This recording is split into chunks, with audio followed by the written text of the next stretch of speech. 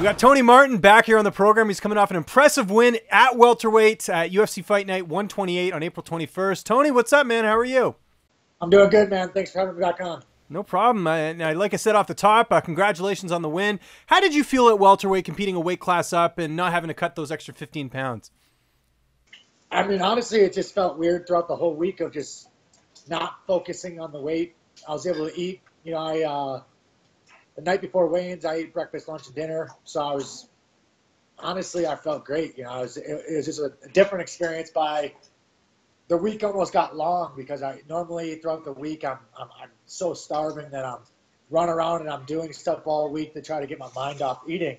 And this time I just relaxed a lot in the hotel, did a little bit of gambling, played a lot of cards and whatnot. But no, I loved it. I can't wait. And even now, I'm only back up to 185. My body feels right back to normal, and I've never felt this good right after a fight. So the plan is to stay here at 170. It just wasn't a test thing. This is your new home. Yeah, no, I'm definitely staying here. That was obviously just a test to see how I felt in the cage, at 170, and I felt great. I think that I put on a dominant performance against Nakamura, but I think that there's things I could have capitalized on a little bit more, but it was more, a lot of changes came, coming in this fight with the weight, the new gym, and the new coaches, everything. So it was just a lot of change in going into there. It certainly was. Now, what was the game plan heading into the fight, and do you feel like you executed it? Yeah, I mean, the game plan was, they wanted me to be patient, and I'm more of a counter striker for sure, and so I was trying to get him to come after me, but it was kind of, he threw me off a little bit because he was only counter striking with me, so it was a little different in that aspect. But honestly, I landed some good shots. I hurt him a couple times, and I went to jump on him, and the coaches, we don't really know each other too well yet, so they just were telling me, hey, calm down, and even between the second and third round, I was telling the coaches, I'm like, listen, he just doesn't hit hard, because I felt some of his punches, and they're like, listen, we know, let's just take this victory, let's just take it home, and then we'll go back to the drawing board and work from there. But it was more, we're just trying to get to know each other for this fight, and I think that every fight, it should just get better and better. You mentioned the counter-striking. Was there anything else in the fight that surprised you about him as an opponent? Honestly, I mean, it was more, I think I hurt him right away, and I think that kind of messed up. I don't know if he came in expecting me to hurt him right away.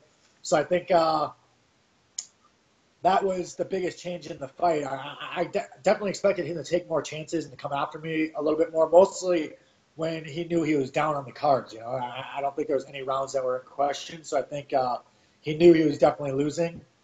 So I expected him to get more aggressive, come after me a little bit more, and he just never did that. So, I mean, it kind of seemed like I coasted to a victory, but it was more of, when you start trying to force stuff, that's when you get caught, that's when you get in trouble. And, I landed heavy shots, I landed good, clean shots, and that's all I could really do is just take what's coming to me, and then that's how you got to win your fights. Obviously, I wanted to finish. I was still, even after the fight, I was a little disappointed because I wanted to finish him. It was just one of those things where he hadn't been finished. But I've gone back. I mean, I've seen a lot of his fights. I don't know if anyone's ever clearly slept him all 3 rounds. So I think I did that pretty easily. What about strength-wise? How did you feel? Oftentimes we hear when someone moves up a weight class, they might feel a little bit weaker. They might feel fine. How did you feel? No, I felt phenomenal. I think that obviously I'm not sure if a lot of people do say that they grapple with him and he's deceivingly strong, but I didn't feel that. And, looking back, I definitely think I should start sprawling a little bit more when they shoot in because I'm always looking for shots. I'm looking for submissions right away when someone shoots in. That's why I kept going to the guillotine a little bit too much. And, if that stuff happens earlier in the rounds, you don't know what the judge is going to do if you're sitting down there. Even if I have a submission on, if I'm just sitting there for, a minute or two, you don't know how they're going to score it. So it's something that, me and the coaches talked about. We're going to work on that a little bit.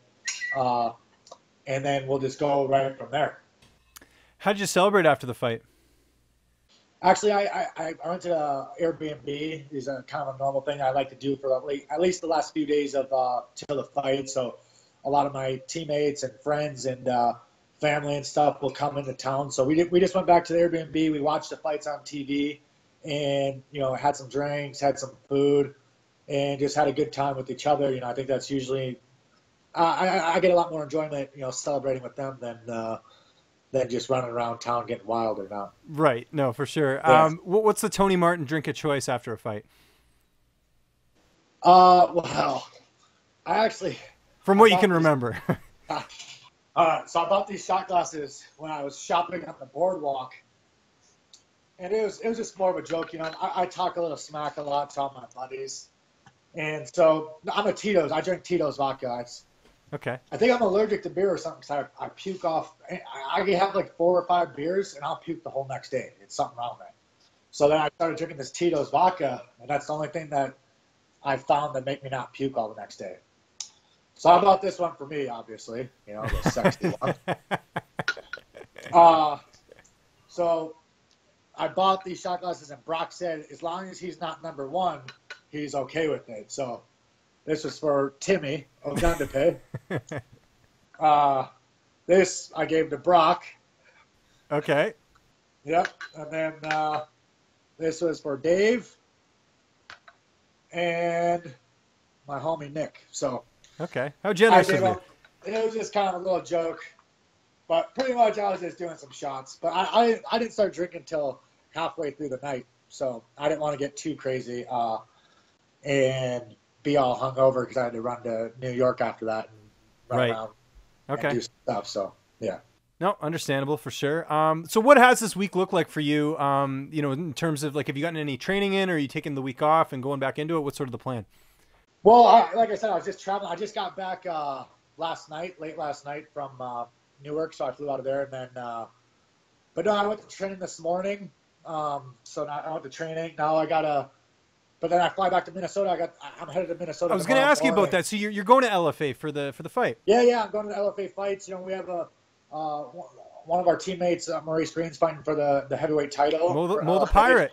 Yep. Yeah. So Big Mo, he's so I'm headed out there. I'm gonna go support him, and then I'm gonna run up to Fargo and for Saturday and Sunday. But so I'm gonna head out there tomorrow morning, go hang out with all of them, and then watch the fights Friday, and then head out to Fargo after that. And so I'm headed there.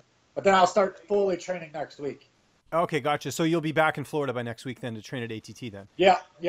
I'll be back full time. And I trained this morning at ATT, did some grappling and whatnot. So, I feel great. Honestly, I think there's no need for me to take any time off. I'm not hurt or nothing. So I'm just going to get right back to the drawing board and get right back to work. I'm going to try to put a little bit of muscle on for the next couple of weeks. And then ideally, I would ideally like to fight within 2 months. I think 8 to 10 weeks is a easy plan. So that's going to be the idea. Is I'm going to try to pitch the idea to try to, slide into a fight. I think it's probably be like a short notice fight where ideally try to slide in. But if they're willing to book me out now, I'd do that as well. But it seems like it's always tough to find fights for some reason.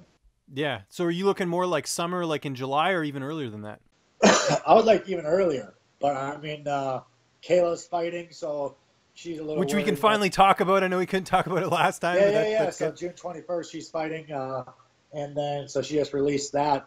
But I don't want to obviously fight too close to her, so she's not all stressed out about that. But she knows this is the business, and a fight's a fight. So I need to fight, and really, like I've been saying for a while now, these next 2-3 years is very pivotal. So. If I don't have to take time off, I don't want to take time off. I think that now is my time, and I still think there's a lot for me to show. I think if I have the right opponent, even if he's a straight killer, I think it's I match up very well with guys. I feel like I have a very good ability to make guys not look as good as they really are, and I think that Nakamura is one of those guys where I think that if you watch her fight, you might be like, okay, he didn't look that great, or this is just an okay fighter, but he's been in there with some of the top guys, and he's never looked like a straight killer, but he's always been competitive in every fight where it's like, oh, that was a back and forth round, that was a close round, okay, he won that, maybe lost that, but no one's ever blew him out, and I think that, you watch it and you might be like, okay, he was outclassed almost, so I think I have a good ability to do that to fighters. You mentioned Kayla's fight. Are you going to corner her for that fight, or do you guys kind of separate? No.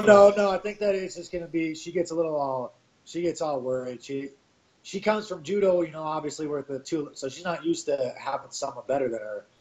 Mostly her other, you know, so she gets, she doesn't, so she gets a little worked up, you know. You're not talking shit. Okay, I'm not gonna allow this to happen. Okay. Yeah. I was quiet last time. You had a fight.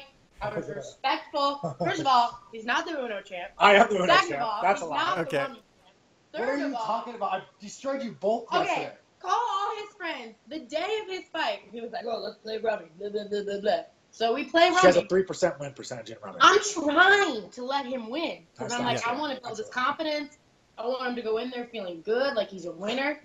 Right. I'm letting him win. I still beat him. Did you lose that game? Yes or no? That's the only question I want to get. I told her my 1,000 to her 200. Anytime she wants to do it, she can do it. She doesn't want it. Oh my She doesn't want it. She's scared every time. Anyway. Yeah. See. You can edit all of this out. No, I but don't need to be I'll give her a 5 to 1. People know who the real champ is. People know who the real champ is. Okay. I don't need to talk. My work speaks for itself. Go sit. Don't tell me to sit in the corner. I'll slap over your head.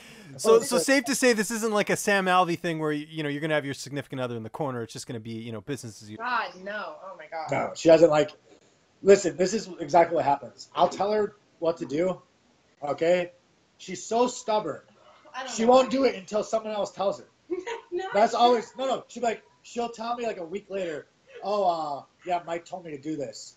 Yeah, I told you a week ago to do the same thing. And then she'll act like, oh, it was his idea. So, yes, it is. Last question for you here. Do you have an opponent in mind, or are you just going to leave that up to your management as far as who you want to fight next? Is there anyone you have your eye on because it's a new division for you? No, I mean, there's no one really that I have my eye on, but I don't really want to fight some new guy. You know, I got to start trying to build a name at least. I feel like I just haven't been given the right opportunity yet to really get in there and put on the best performance I can. I told Sean after the fight, you know, I just want, honestly, just get someone that's going to try to come kill me. I don't care. Like, it's just going to make, the more in danger I feel, I think the better I'm going to fight. I think that the higher opponent I'm going to fight, the better I'm going to feel. And I train hard, you know, I train hard, and I'm going to be right back to the drawing board. I'm not ducking anyone.